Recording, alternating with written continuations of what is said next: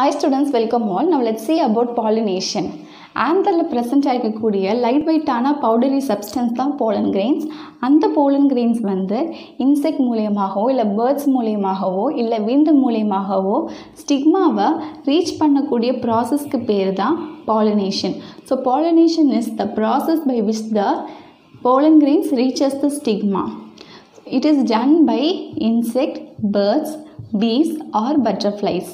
So இந்த நாளையுமே நம்ம வந்து ஏஜென்ட் ஆஃப் பாலினேஷன் இல்லைனா பாலினேட்டர்ஸ் அப்படின்னு சொல்லுவோம்.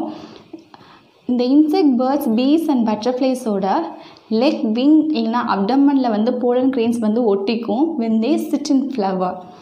பறக்கும் போது அவங்க உடம்புலேருந்து போலன் கிரெயின்ஸ் வந்து ஸ்டிக்மாக்கு ரீச் ஆகி விழுந்துடும். And otherwise the pollen grains can be carried by wind also. ஒரு ஃப்ளவரில் பாலினேஷன் நடந்துச்சு அப்படின்னா that flower is called as pollinated flower.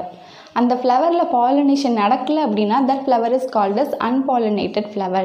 And இந்த பாலினேஷன் வந்து 2 டைப்ஸில் இருக்குது. One is natural pollination, another one is artificial pollination. Natural pollination அப்படின்னா நேச்சுரலாகவே piece, butterflies, birds இல்லைனா wind மூலயமா பாலினேஷன் நடந்துச்சு அப்படின்னா that is called as natural pollination.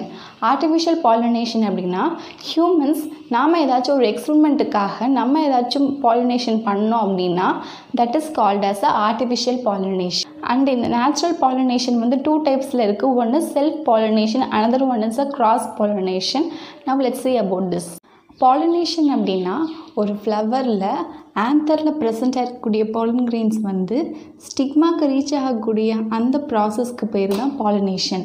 And self pollination அப்படின்னா ஒரு சேம் பிளான்ட், இந்த சிங்கிள் பிளான்ட்டில் ஒரு ஃப்ளவருக்குள்ளேயே அந்த பாலினேஷன் நடந்திருக்கலாம், இல்லைனா இந்த ஃப்ளவர்லேருந்து வேறு ஃப்ளவருக்கோ இல்லை இந்த வேறு ஃப்ளவருக்கோ, ஆனால் சேம் பிளான்ட்டை ஒரே பிளான்ட்டில் நடந்துச்சு அப்படின்னா that is called as self pollination. And இந்த செல்ஃப் பாலினேஷனுக்கு அப்புறம் ஃபர்டிலைசேஷன் ஆகி சீட் ஃபார்மேஷன் மூலிமா ஒரு புது பிளான்ட் வரும். அந்த பிளான்ட்டுக்கு வந்து இந்த பிளான்ட்டோட கேரக்டரிஸ்டிக்ஸ் தான் இருக்கும்.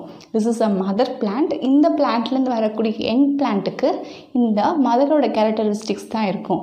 அண்ட் இந்த செல்ஃப் பாலினேஷன் வந்து பீன்ஸ் அண்ட் டொமேட்டோ பிளான்ட்டில் வந்து நடக்கும். கிராஸ் பாலினேஷனில் வந்து 2 பிளான்ட் வந்து இன்வால்வ் ஆகும்.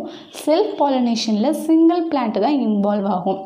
அண்ட் இந்த கிராஸ் பாலினேஷனில் 2 பிளான்ட் இன்வால்வ் ஆகுது இல்லையா, இது வந்து சேம் கைண்ட் ஆஃப் பிளான்ட்டாக இருக்கலாம்.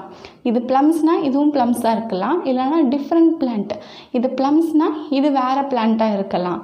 So 2 plant of the same kind R of a different kind of plant. இந்த கிராஸ் பாலினேஷன் நடந்து ஃபர்டிலைசேஷன் மூலிமா சீட் ஃபார்மேஷன் ஆகி அதுலேருந்து வரக்கூடிய யங் பிளான்ட்டில் வந்து there will be a variation in the characteristics. ஏன்னா இதில் 2 different kind of plant involve ஆகிறதுனால யங் பிளான்ட்டில் வந்து there will be a variation in the characteristics. இந்த கிராஸ் பாலினேஷன் வந்து pumpkin, apple, plums and strawberry பிளான்ட்டில் நடக்கும். ஆல்ரெடி நான் parts of plant video போட்டிருந்தேன். இப்போ நம்ம பாலினேஷன் பற்றி பார்த்தோம். அனதர் வீடியோவில் நம்ம ஃபர்டிலைசேஷன் பற்றி பார்க்கலாம். தேங்க்யூ ஃபார் வாட்சிங்.